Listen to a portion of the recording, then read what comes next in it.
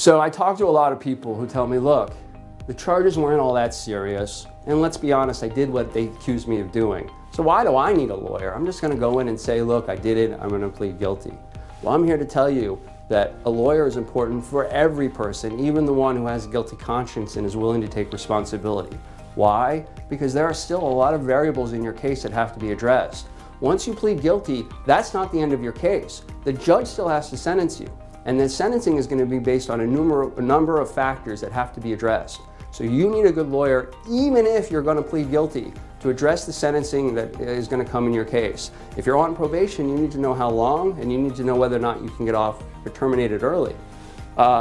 Even if you think you are guilty, it's also a good idea to have a lawyer review your case. Maybe there are mistakes that the cops made, maybe there's mistakes that the prosecutors have made that will completely change your perspective on your case.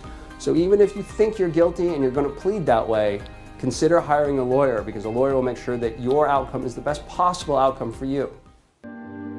Carlson, Meisner, Hart, and Hayslett, protecting your rights since 1971.